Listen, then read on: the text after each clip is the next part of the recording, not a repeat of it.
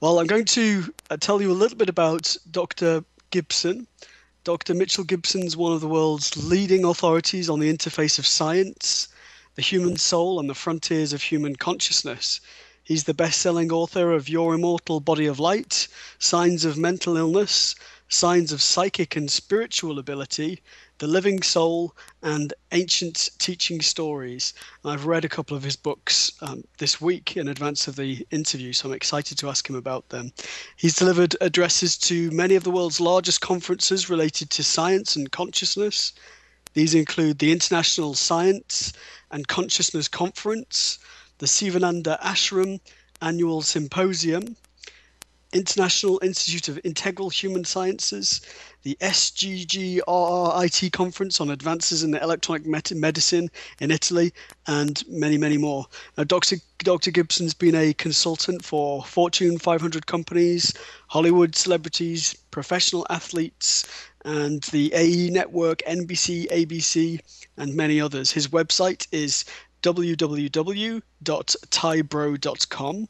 That's TYBRO.com. Do check out his website. There's a lot of very interesting information on there. Well, Dr. Mitchell Gibson, welcome to the show. Thank you.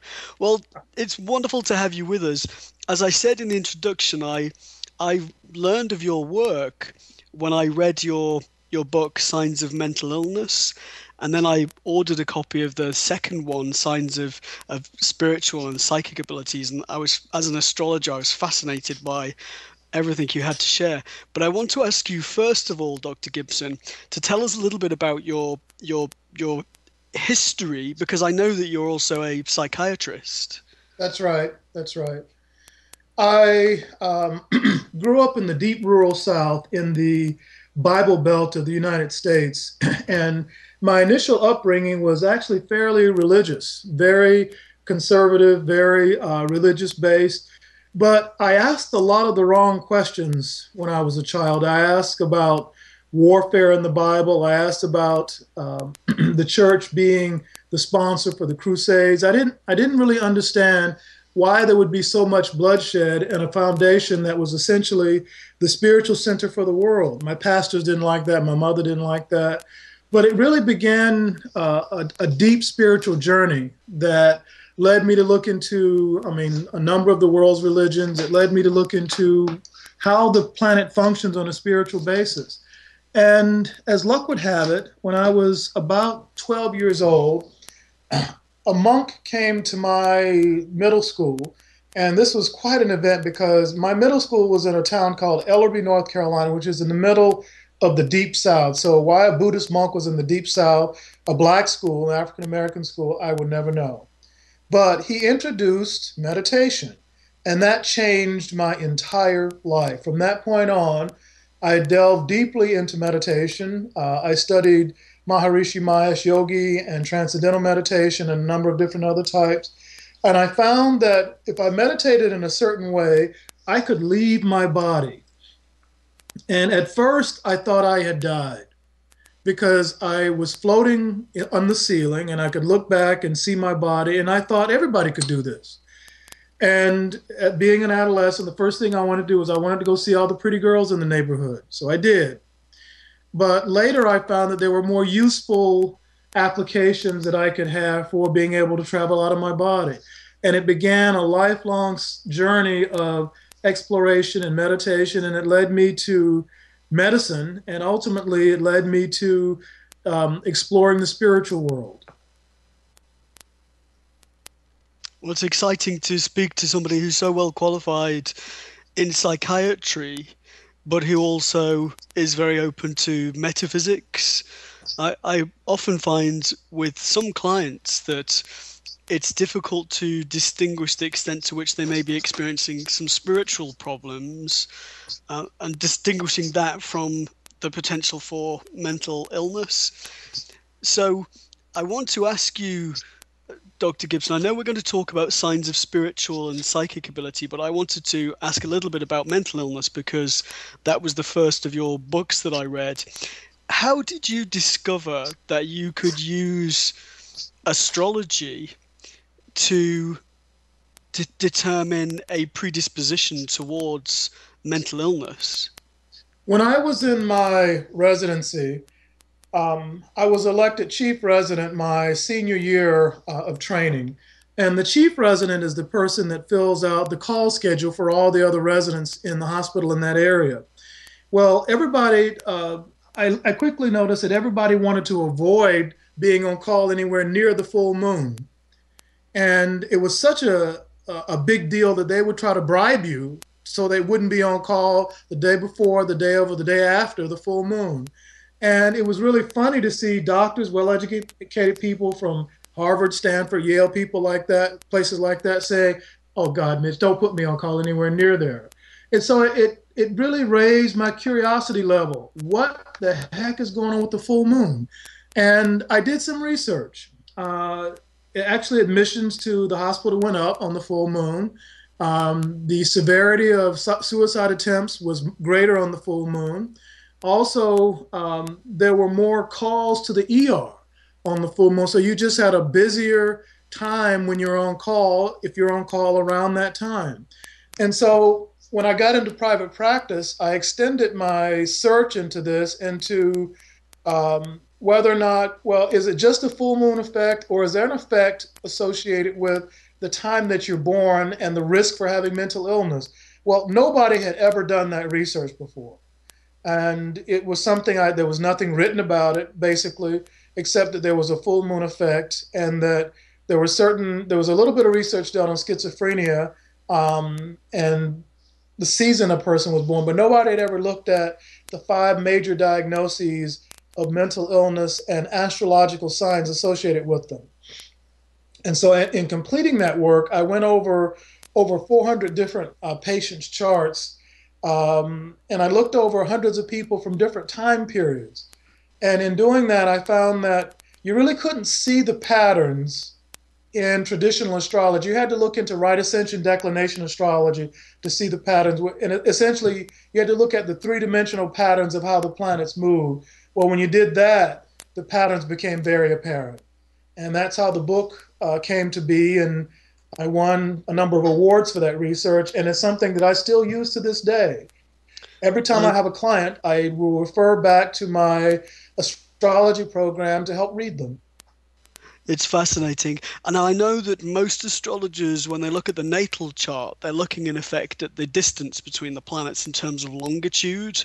And so I always picture that natal chart as a circle. But then you spoke of declination. So the where the planet is actually located in terms of the equator. And so really understanding a person's soul or their psyche through astrology is more like looking at a cylinder than looking at a circle. Actually, I see it more as a sphere. Okay. So that there is of course, the longitudinal aspects of the trines and sextiles, etc. But there's also eclipses, there are also triangles, there are combinations of planetary movements that work in 3 dimensions as well as 2 dimensions. When you add that 3rd dimensional component, that's when you can see the patterns of mental illness and also psychic ability. Well, and we're going to talk about it much more. It's so interesting. I wanted to ask you a question about eclipses, actually, because I was doing some work looking at mass murderers and serial killers. And I noticed in the case of serial killers that they were often born under a Sun-Venus eclipse.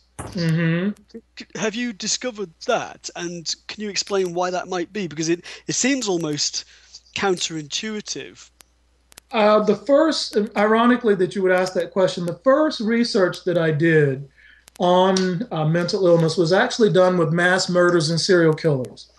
And I went back until the 1500s, until the 21st century, looking at mass murders and serial killers and their astrological combinations of signs. Lois Rodden did a book on mass murders, serial killers, rapists, and criminals. And she did probably the seminal work on that type of personality. And I met with her before she passed and talked with her about her research. And when I did that, I went over probably three-fourths of the people in that book.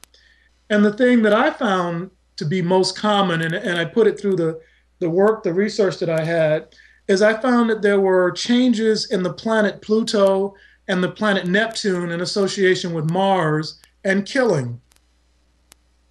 I did see the initial changes with the Sun and Venus, but as I looked deeper, I saw that Mars and Pluto and Neptune had, especially Neptune and Mars, had more changes than the initial Sun Venus. And I often think to myself, when I analyze these charts, these people, and you can see through the natal astrology, particularly when you look at the declinations, you can see the Mm-hmm. complexity and the potential for problems. But how do we explain that that particular person goes down the path of severe crime as opposed to other people that were born around the same time? Well, there's a concept of nature versus nurture. Um, you can have a person, and you can apply this also to psychic ability as well and mental illness. You can have two people that have very similar charts and proclivities towards certain problems. But if those people are raised in environments that are more nurturing, that parents are better parents or better environments, those tendencies tend not to come out as much. But when you look at the people that have the signs and then have the childhood abuse and childhood difficulties that would make this more likely that the signs would come out, then you start seeing the strength of the predictive value of the charts. So that, for instance, if you look at a person like Gary Heidnik, Gary Heidnik had an awful childhood, and he's one of the people that they make horror movies about. And when he was a very young kid, his mother killed his pet dog in front of him with an axe. And it's that kind of thing that became part of his childhood. Well, a normal person that has the same sort of aspects in their chart, but they don't have that abuse, is less likely to have those same things come out to that same degree. So the context of the upbringing and environment is the determining factor. It definitely is a factor. If you Okay. have the signs, it's not enough just to have the signs. You have to have something to trigger them. Okay.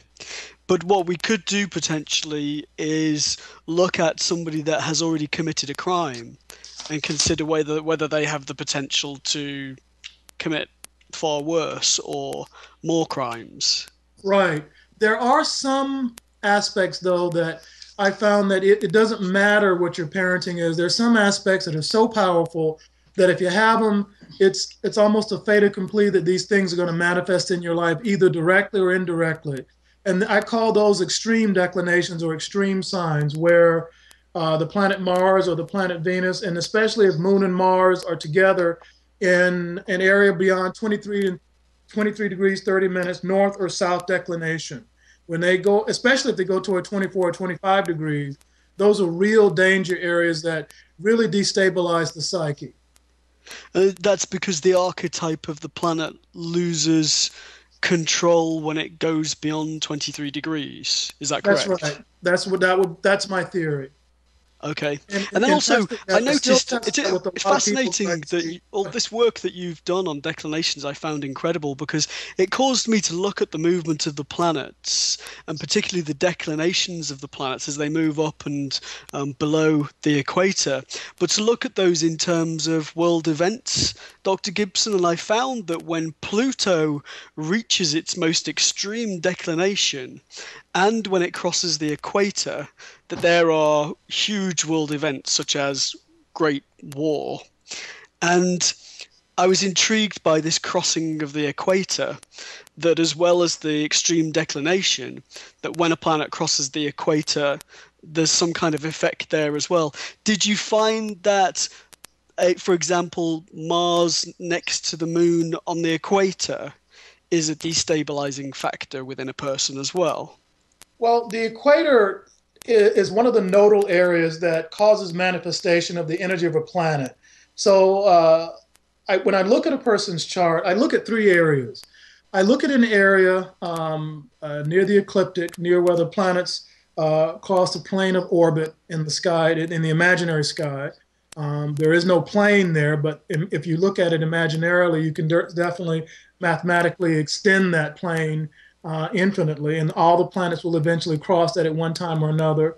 I also look at an area that's 21 degrees to 23 degrees 30 minutes. That's called high declination, and that's in the north and south part of the sky. Look at those three areas first. And those are the areas where things tend to manifest the most. And when Pluto goes there, when Mars goes there, when Neptune goes there, but particularly when Saturn goes there with any other planet, it causes things to crystallize in the world.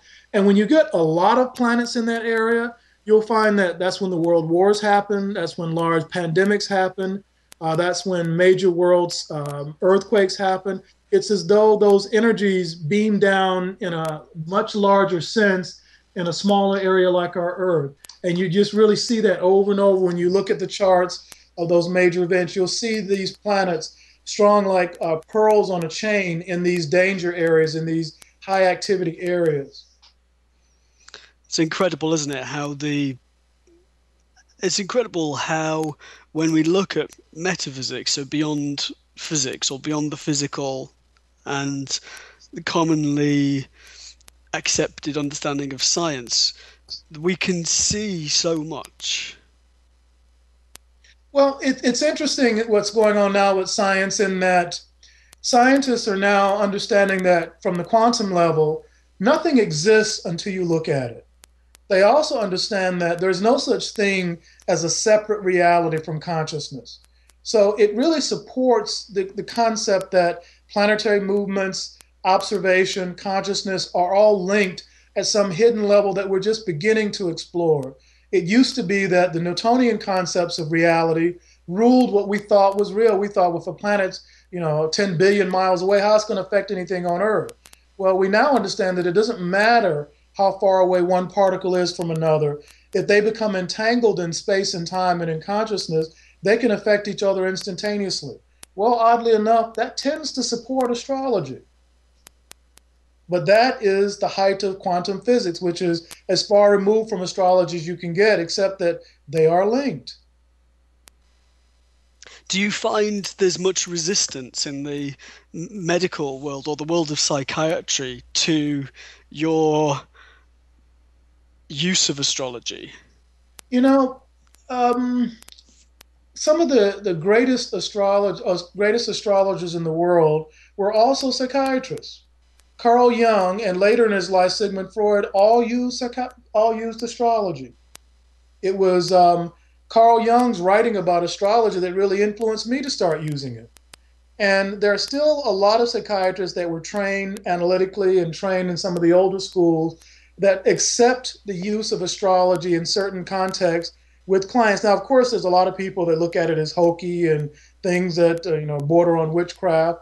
But there's a surprising number of open-minded psychiatrists that say, I've seen a lot in my practice, things that seem crazy, and if you have an explanation for it, they listen.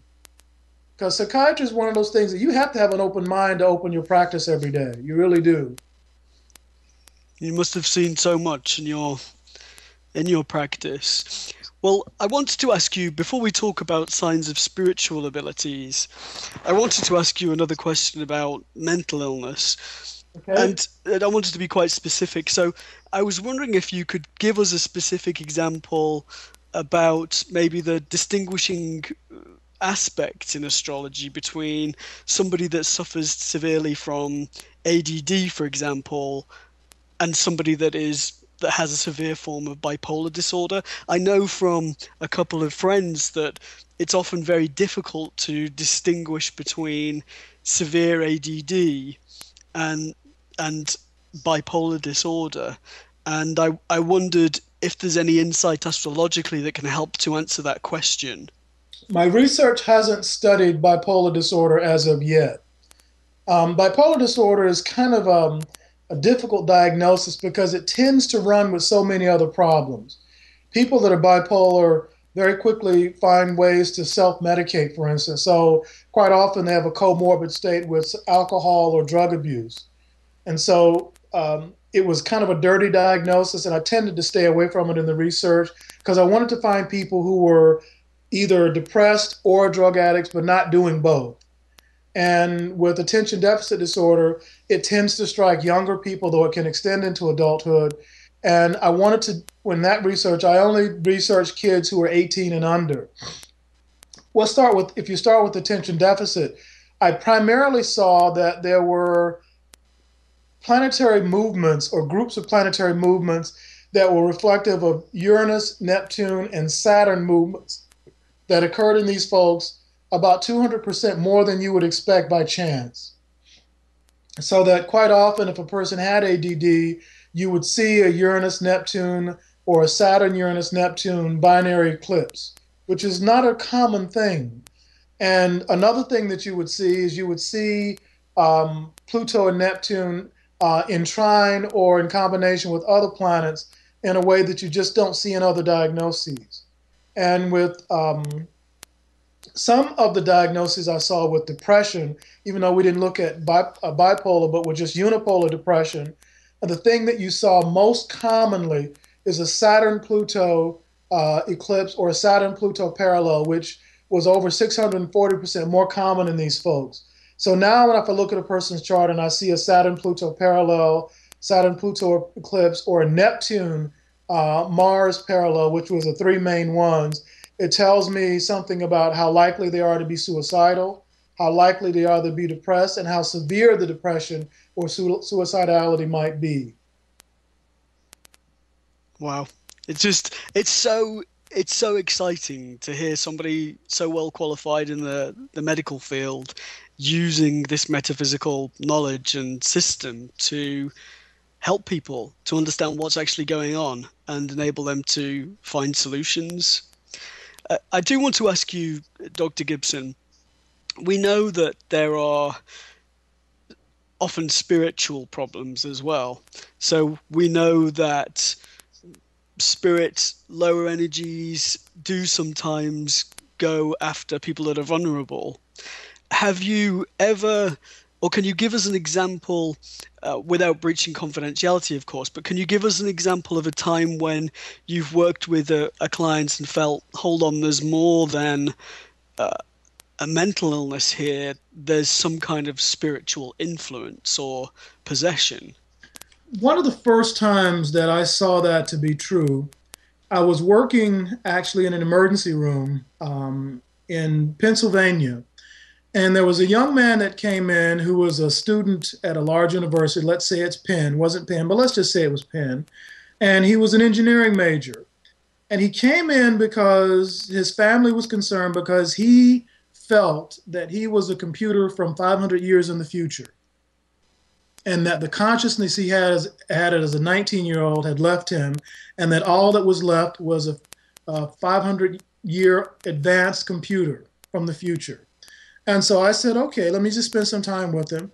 And he started telling me about world events, about things that were going to happen in the future. He started telling me about things that eventually did happen. And I thought to myself, either he's a very extraordinary psychic or there's something going on here that Haldol's not going to cure. And so I did medicate him because he was having difficulty integrating the processes that were causing him to see into this future state. But as I talked with him, he started making machine sounds. Now, human beings can't make machine sounds when you're talking to them. It sounded like there were gears coming out of his speech as he was talking. And it was just the doggonest thing I'd ever seen. And it really showed me that there were levels of perception and consciousness that, as a psychiatrist, if I just stayed on the traditional course of psychiatry, I would have medicated him out of his mind, put him in an institution, and he wouldn't have troubled anybody else. But I chose not to do that. I chose to talk with him and look at the problem as it presented and found that there was a perceptive gate that was open inside of him that should not have been open. And to make a long story short, when we closed the gate, it closed not only the access he had to that computer, but also some other entities that had come in that were making him seem psychotic. And as long as he did the things that I taught him to keep that gate closed, he was able to finish his engineering degree, was able to marry, move on with his life. Wow, it's a wonderful success story. It doesn't always happen like that, but once in a while it does. Yeah, it makes me wonder if many of the people that were locked up in psychiatric institutions perhaps had spiritual problems that were maybe not understood at the time or by the person that was treating them. When I first began working as an independent practitioner after finishing my residency, I had a certain degree of spiritual vision then. I have more now, but then I noticed that with even my primitive spiritual vision, I could see colors, I could see entities around people that were very much like what they were describing. But at that time in my life, I couldn't say anything about it. So I watched them. We would talk about their entities. We talk about their quote unquote psychoses, but I discovered that most of them weren't really psychotic at all. I discovered that there were areas in their consciousness that were open that really should not have been open. And most of them had been opened by drugs or alcohol or trauma or genetic disturbances. And they had no way of closing them, no way of dealing with the consciousness disturbances that they had. And the only thing that they could do was say they're hearing voices and seeing things. But it was something more profound and in many ways something almost beautiful, except there was a tragic element in that if they presented to someone who could not experience what they were experiencing, they were just going to be medicated and put away. Wow. Well, you do incredible work. I want to ask you also about your work on signs of spiritual ability. Can you start to tell us a little bit about that, Dr. Gibson, before we take a short break and then come back to the discussion? The second book that I completed on this research was one that I truly enjoyed, and it had to do with looking at a central question, because a lot of people that I talked to wanted to know if they had spiritual abilities. What kind of abilities were they born with? And using a similar algorithm, I applied a computer algorithm to looking at a person's birth data and psychic ability. So I gathered a database, again from Lois Rodden's brilliant research and some other research, and I looked at probably about 350 to 400 people who were spiritually gifted in several areas: mystical ability, psychic ability, healing potential, and also mediumship. And in that, I compared it to a database of people who didn't really display anything that we would call spiritual abilities. And the algorithms chewed out about 30 different things that were specific to spiritual ability in people born at certain times. Didn't really have anything to do with a person's astrological sign, like if you were Virgo or Aries, that didn't really hold. But what really held were individual planetary movements and groups of planetary movements based on the three-dimensional sky. When you started looking at those, the computer could pick out a range of potentials that a person would have for displaying abilities. And that became the basis for the work in the second book. And what did you find to be the most prominent indicators of mediumship, for example? Mediumship is sort of a funny gift. Mediumship has to do with the ability to communicate with different levels of consciousness. And there are many levels of consciousness that in physics they say it takes 11 dimensions of reality for reality to make sense.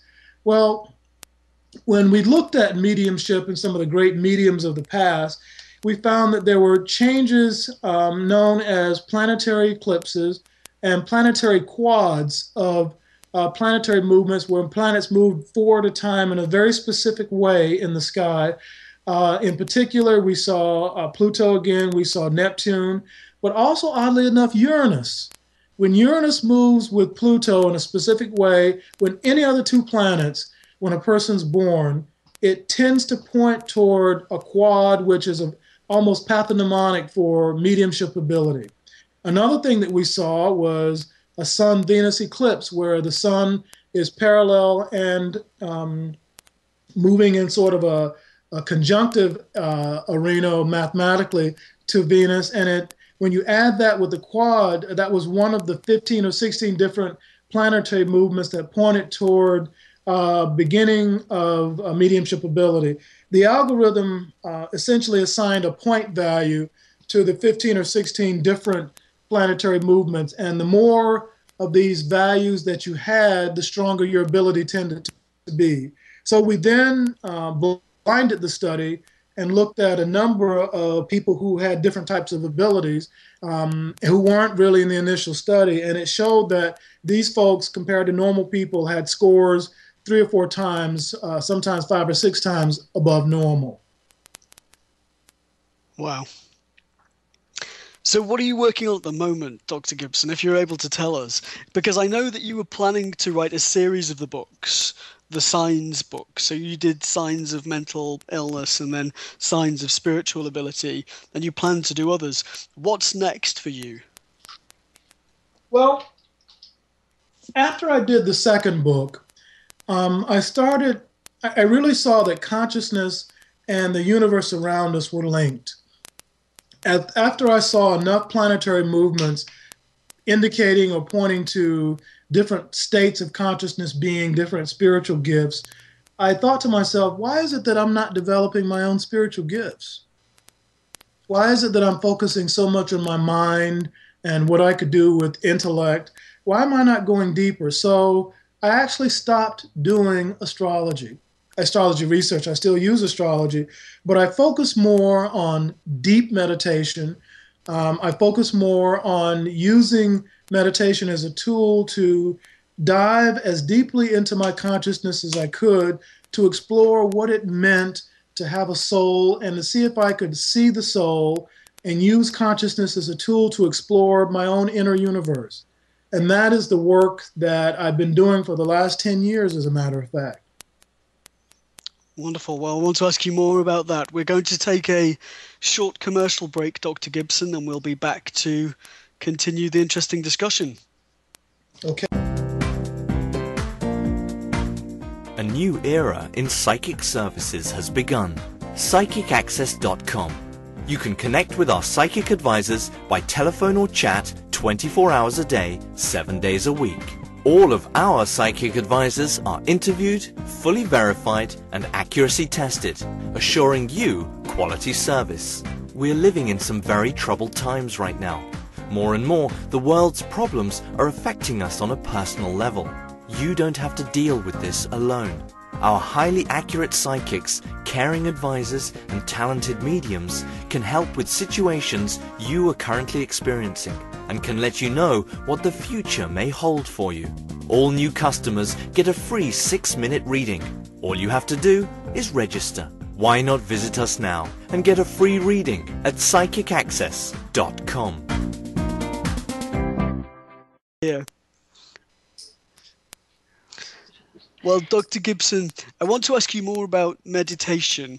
So we've talked a lot about astrology, and then you said that in order to explore and further your spiritual abilities, you went down the route of meditation. Can you tell us a little bit about your experiences with meditation? Yes, I can. Yes, I can. I read a book by Swami Rama called The Path of Light and Fire.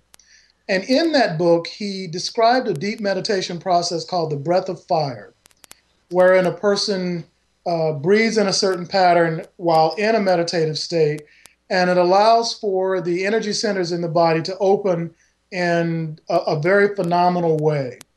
In using the breath of fire, I discovered that not only could I leave my body, but I could also control to a certain extent where I could go with leaving my body. It gave me sort of more rocket fuel, so to speak. And in doing that, I began to travel around the planet initially, and then I began to travel outside the planet. And I found that there were other people traveling around and outside of the planet in the same way. And I met a number of beings, some of whom were not human. Now, initially, as I was doing this, I thought, okay, this must be some sort of imaginary state. You're making this up. You want to do it so badly that you're sort of forcing these visions on yourself. But I found that these beings had nothing to do with my consciousness, and they were just as curious about me as I was about them. And then I found that I hadn't been able to distinguish inner journeying from outer journeying.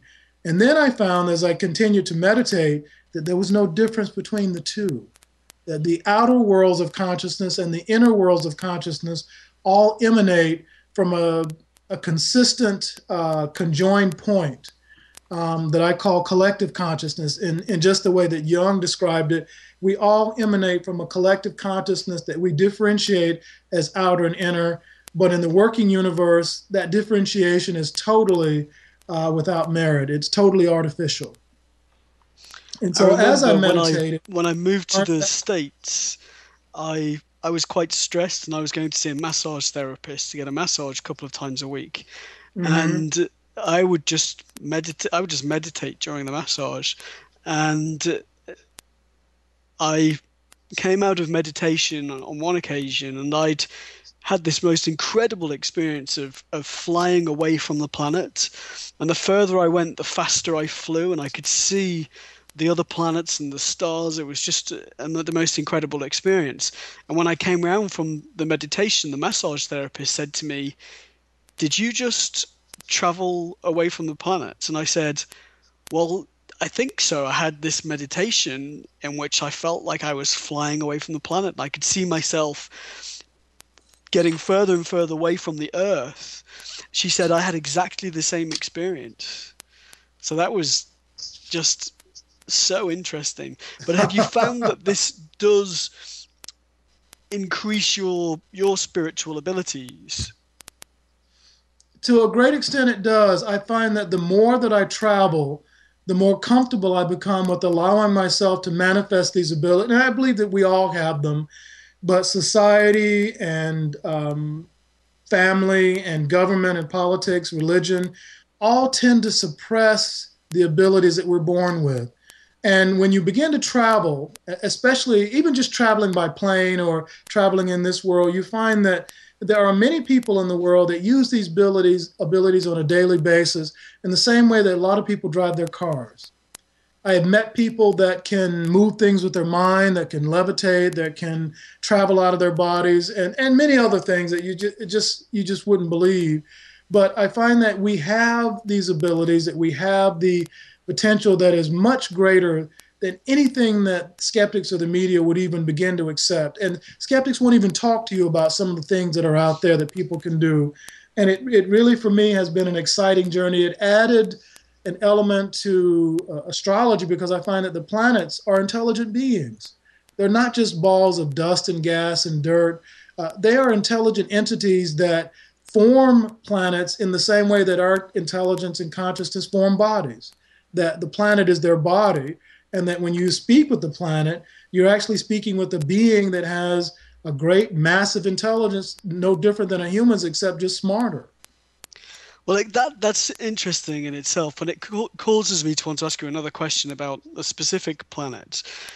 So we know that astrologically the planets have different archetypes or characteristics, Right. and that the positioning and aspects of the planets in a person's natal chart indicate certain characteristics, talents, abilities, and impediments even. And I read that the term Satan comes from a reference to the planet Saturn. And I studied Hermetic astrology, in which we believe that Saturn is what we call a major malefic. So Saturn, whilst there are good things about it, it is a planet that we see to be also very troublesome. So when you talk about understanding the character of the planet, what do you feel when you tune into Saturn? Do you feel that Saturn has this connection to the archetype of Satan? Well, the ancients were able to hear the voices of the planets. They described talking to the planets as we talk to other people. They also were able to describe consciousness as being part of the interaction with the planet. And when you talk to the planet Saturn, for instance, Saturn has a very unusual voice. Saturn's voice sounds like the voice of a monster. Jupiter's voice has sort of a grand, almost orchestral feel to it. Venus's voice is beautiful, almost lyrical. Mercury's voice is very quick and almost as though you're listening to a very fast piece of music. But when you listen to Saturn's voice, it's like listening to the voice of a demon. And so I think it had something to do with the orchestral or the ancients naming Saturn as a malefic. And oddly enough, when the Cassini spacecraft flew past Saturn and recorded the electromagnetic emanations coming from Saturn, what they found is that the energy of the sounds sounded a lot like demons screaming. And when you go on the internet and look on YouTube on the Cassini spacecraft, sounds coming from Saturn and listen to them, it sounds a lot like demons. So the term malefic associated with Saturn may have some more reality associated with it than we might be comfortable in believing. Yeah, I mean, when I look at progressions, so looking at the progressed natal charts, because in Hermetic astrology, we take a natal chart and we progress it using the principle of a day for each year. So we see transiting planets as triggers, but there have to be deep underlying conditions in place that can be triggered. And I've noticed that when we look at progressions to Saturn that are associated with illness, usually that illness is cancer. So there is definitely some connection between Saturn and some of the tough things that happen in life. Saturn, it does have a very strong sort of underlying negative connotation to the energy, and to a certain extent, that's well-founded. But Saturn is also probably the greatest teacher in the sky, in that the events that are created by Saturn, I find, tend to be heralded a year or two in advance before major Saturn transits. So if you're having a Saturn progression from the first progression of Saturn 27 years out, usually that event before you reach your 27th birthday is going to manifest somewhere around 25, 26 years old. The next one is supposed to be 54, but that'll usually manifest somewhere a year or two before you reach your 54th birthday. If you can recognize that those transits are coming towards you, you won't be hit upside the head and sort of caught off guard by the events as they occur. So we can use astrology to understand the energies that are coming, not seeing them as fatalistic, but take action to avert problems and also to embrace opportunities.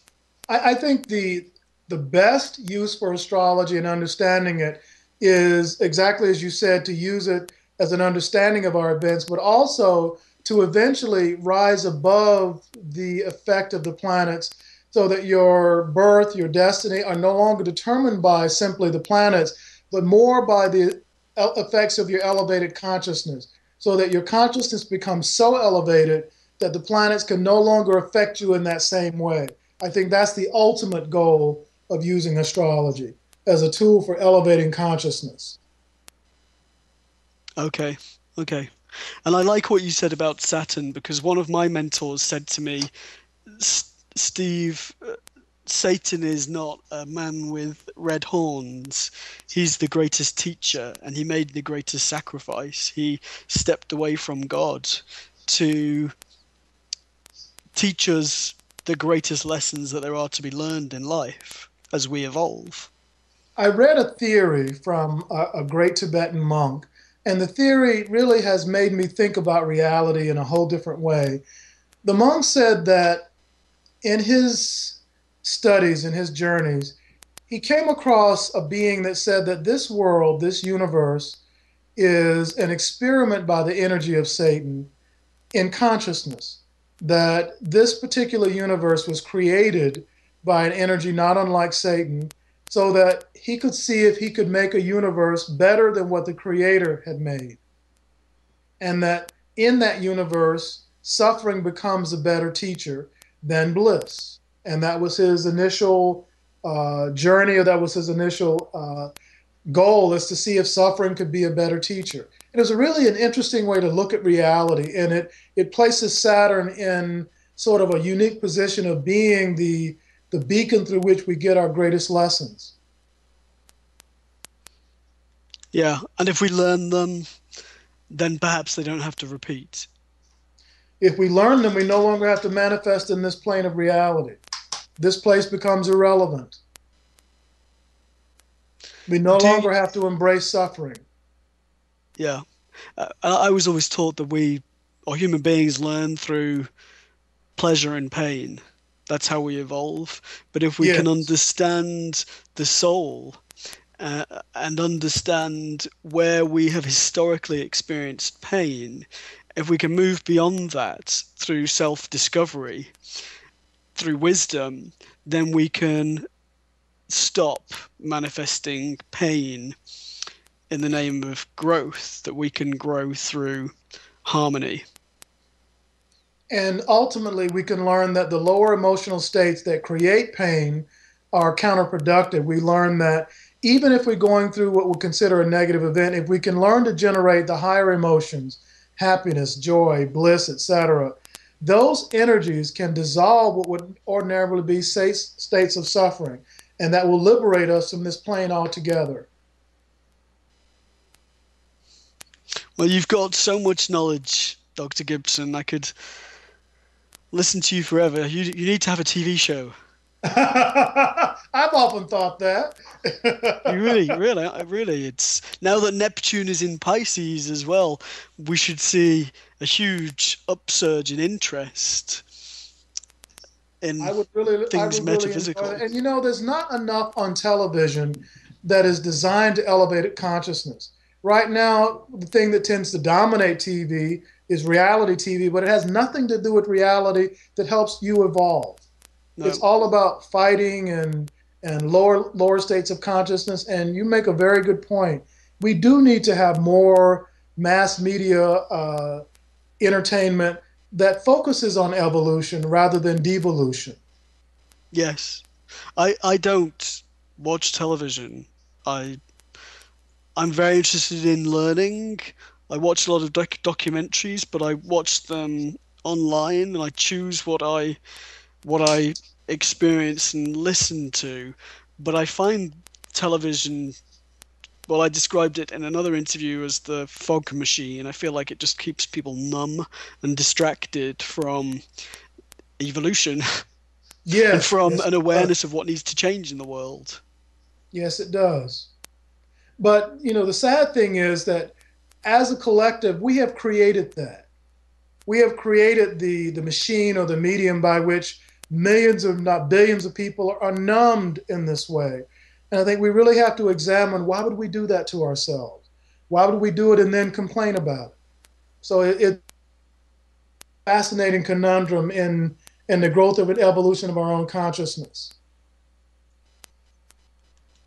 So do you plan to, well, actually, no, the question I want to ask you is, how can we learn more about your work? How can we interface more with you, Dr. Gibson? Are you going to write more? Where do we go to find you? I have a website, www.tybro.com. And on that website, we have probably close to 300 products. We have books, CDs, DVDs, lectures. We have seminars and workshops in many different parts of the world. And we also have on that website just a lot of information designed to teach. And if you go to that website, you could spend days just reading articles and never buy a thing. But we have some products that really are designed to be tools for consciousness growth. One of the best ones that we have is called the attunements. And the attunements are designed around some discoveries I've made in sound and consciousness that just by listening to them, it elevates the level of your consciousness and your ability to go into deeper levels of meditation.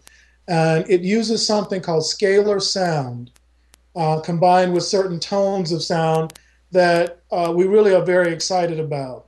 We have a Facebook page, and just put in my name on Facebook. I have a community page, and we have a business page on Facebook. And on YouTube, we have over 100 different videos that are designed to be teaching tools. Some of the videos are an hour long, some of them are only a few minutes, but all of them are free. And when you go there, it can teach you a lot about what we do, the different lectures that we have, and a lot of the seminars that I've done in different parts of the world are now offered for free on YouTube. Wow. Well, I'll definitely be checking those out. I'm sure many of our listeners will as well, Dr. Gibson. Do we just search for your name on YouTube? You put my name in and you will find dozens of videos on there. Great. I have several new books out. One called 9 Insights into Living a Happy Life, which is one of the ones I wrote about 2 years ago that uses some really profound spiritual teaching as a way to help add happiness and contentment in life.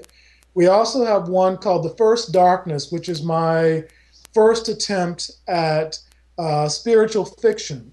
And it's designed to explore the concept of where reality comes from in relation to angels and consciousness. So it's a story that follows one angel who decides that he wants to fall in love with a woman, but he falls ill in the process, and he and the woman have to find a way to keep him alive before he perishes. So it ends up being a love story and an exploration of reality and the interface between divine beings and mortal beings and how they can help each other. Sounds incredible. Well, as I said, I've read 2 of your books, and I'll certainly be getting the rest and checking out those YouTube videos. I highly recommend The First Darkness. I think you'd enjoy that. Oh, I will. I will get hold of that for sure. Well, Dr. Gibson, I want to thank you for joining us, but more importantly, I want to thank you on behalf of Spirit for the work that you do, the work that you've done in the psychiatry field, but also spiritually. We need more people like you in the world, and it's absolutely refreshing to hear what you have to say. Well, thank you so much. This has been a fantastic interview, and I've thoroughly enjoyed it. I thank you for having me. You're welcome. We'll definitely be asking you back. And as I said, I'm sure many of our listeners will be checking out your website. I'll certainly be looking at your work ongoing. You do also teach workshops, I think, don't you? Yes, we have a number of workshops coming up this year. We have a workshop coming up in London. We have one coming up in Los Angeles and one coming up in New York. And you can find out about all of them on our website under upcoming events. Great. Well, I'll definitely be coming to one of those at some stage because I'd like to meet you and learn more. Thank you for being with us. Thank you so much. Take care. Good luck. Thank you. Hello, my name is Res Miranda. If you're having relationship, career, or life issues, I'm inviting you to experience what it's like to have access to professional, highly accurate psychics and spiritual advisors you can trust to care and help you. Register now to get your free 6-minute reading by telephone or chat.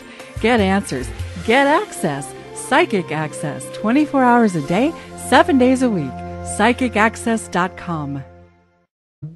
The season a person was born, but nobody had ever looked at the 5 major diagnoses of mental illness and astrological signs associated with them.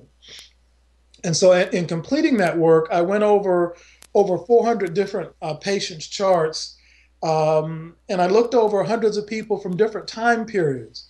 And in doing that, I found that you really couldn't see the patterns in traditional astrology. You had to look into right ascension declination astrology to see the patterns. And essentially, you had to look at the 3-dimensional patterns of how the planets move. Well, when you did that, the patterns became very apparent. And that's how the book came to be. And I won a number of awards for that research. And it's something that I still use to this day. Every time I have a client, I will refer back to my astrology program to help read them. It's fascinating. And I know that most astrologers, when they look at the natal chart, they're looking in effect at the distance between the planets in terms of longitude. And so I always picture that natal chart as a circle. But then you spoke of declination. So the where the planet is actually located in terms of the equator. And so really understanding a person's soul or their psyche through astrology is more like looking at a cylinder than looking at a circle. Actually, I see it more as a sphere. Okay. So that there is of course, the longitudinal aspects of the trines and sextiles, etc. But there's also eclipse. When I was in my residency, I was elected chief resident my senior year of training. And the chief resident is the person that fills out the call schedule for all the other residents in the hospital in that area. Well, everybody, I quickly noticed that everybody wanted to avoid being on call anywhere near the full moon.